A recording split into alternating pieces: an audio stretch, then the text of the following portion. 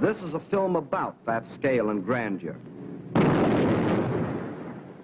This is a film about that military achievement.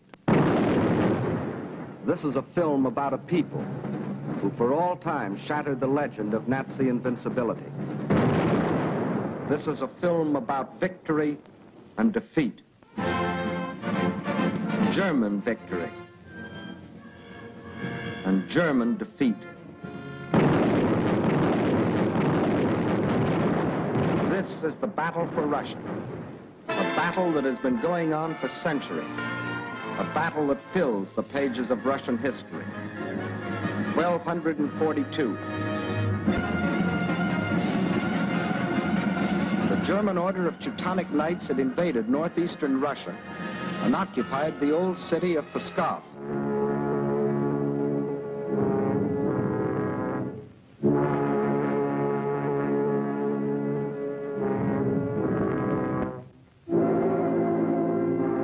Under the leadership of their Grand Master, von Bock, they threatened to enslave the whole population of that area, including the capital, Novgorod.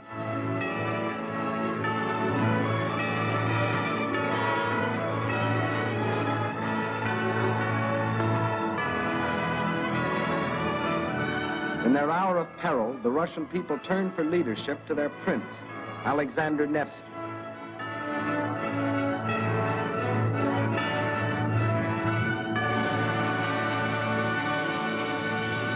And on April the 5th, 1242, on Lake Peipus, the Russians met the might of the German forces.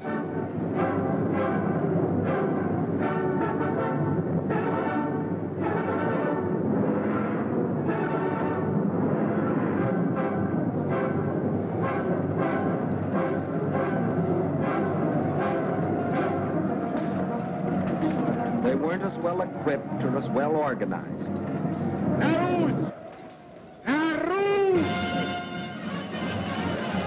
But in their hearts was a flaming courage, a flame so fierce that it pierced the German army.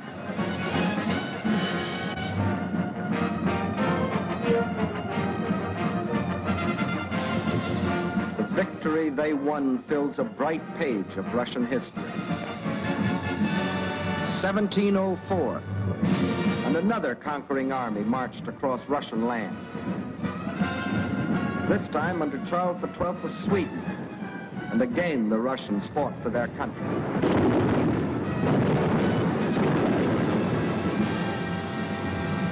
Led by their emperor, Peter the Great, after 5 long years of war, they defeated the Swedes in the historic Battle of Poltava.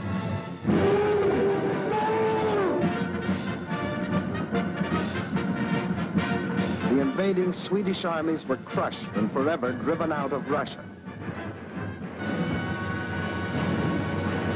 1812.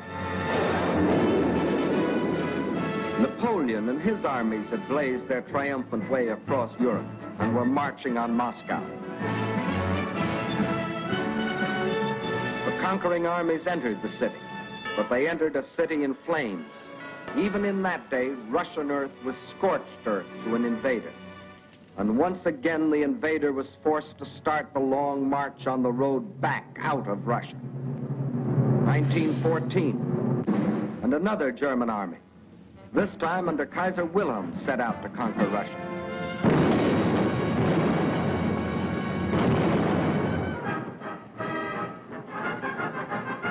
This time, the Russian people, under the regime of the Tsar, were not only fighting German guns, but oppression and corruption in their own country. And only the ultimate collapse of Imperial Germany saved Russia from losing the Ukraine and the Crimea, which the Germans had occupied in 1918. Yes, for 700 years, the Russian people have had to fight to defend their land against would-be conquerors. Why? Why have all these attempts been made to conquer Russia?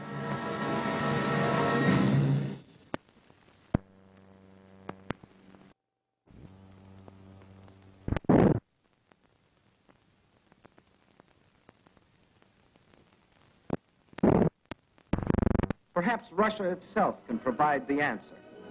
Here it is, 1/6 of the Earth's surface, reaching from east to west nearly halfway around the world, and southward from the North Pole to the borders of India. One country of 9 million square miles. That's our own country 3 times over, or all of North America and 1 million square miles to boot. The sun never sets on Russia. When it is dusk on its western borders facing Europe, it is already dawn on its eastern borders facing the Pacific.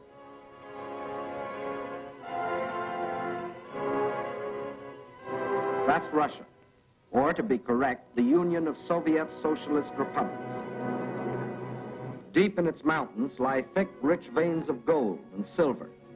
Below ground lie enormous deposits of copper, tin, manganese and nickel, chromium and radium, sulfur and magnesium. Russia is rich in raw materials. Her forests cover millions upon millions of acres. 1/4 of all the lumber reserve in the world belongs to Russia. And as for fuel, there's coal, ton upon ton. And more important, there's also oil.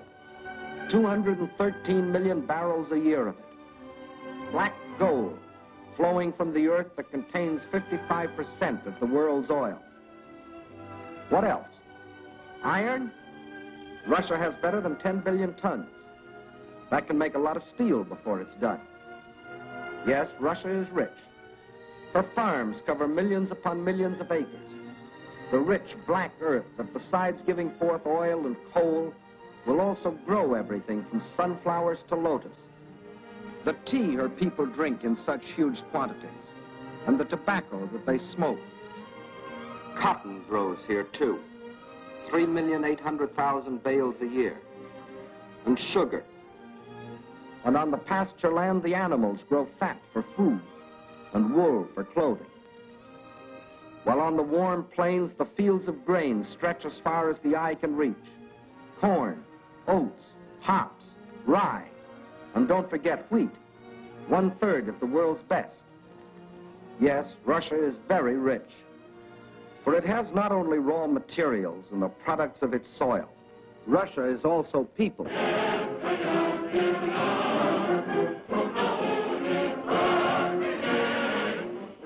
193 million people.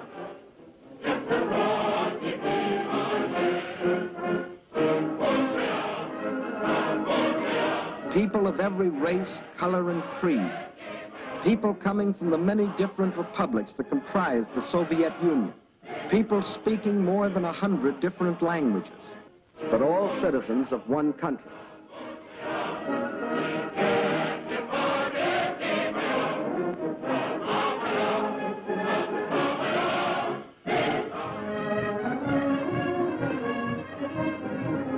Whether they are the great Russians, the descendants of the first settlers of this vast area, and for 1,000 years its main population, or Cossacks, the famous horsemen from the open plains of the Don River Valley.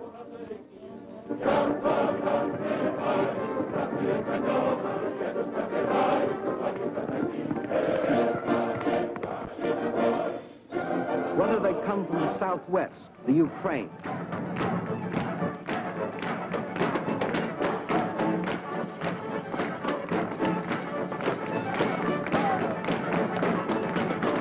here in the breadbasket of the Soviet Union live the Little Russians, better known as Ukrainians, and beside them the Moldavians and Bessarabians.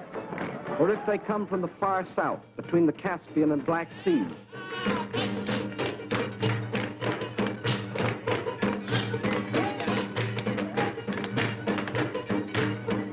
where we find the Armenians and the Georgians, the Ingush, the Cherkess, rugged as the high peaks of their native Caucasian mountains.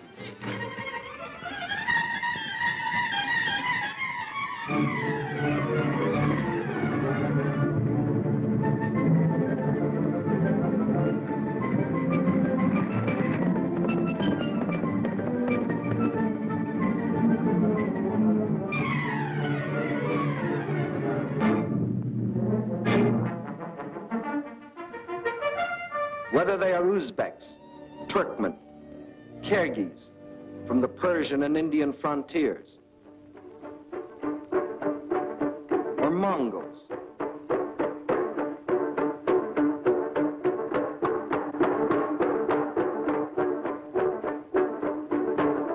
the Bashkirs, the Turco-Tartars, the Buryats, the Yakuts from far beyond the Ural Mountains, or the people of the ice country, hunters like the Zounds, or settlers like the Laplanders. Whether they come from the pioneering wilderness of the far north, or from a great city like their capital, Moscow, where the ancient buildings of an ancient civilization stand beside the modern structures of a modern civilization, where the old Russian droshka still competes with the modern limousine.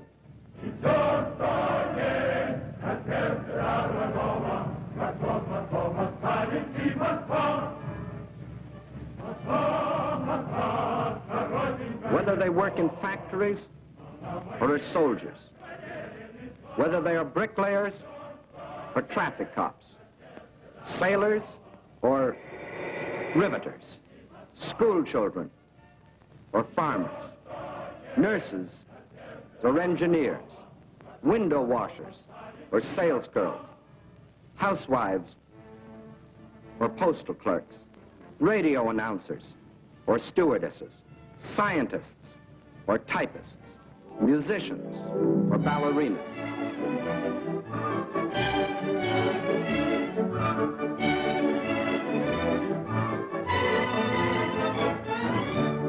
Regardless of what they do or where they live, they all have one thing in common: love of their soil.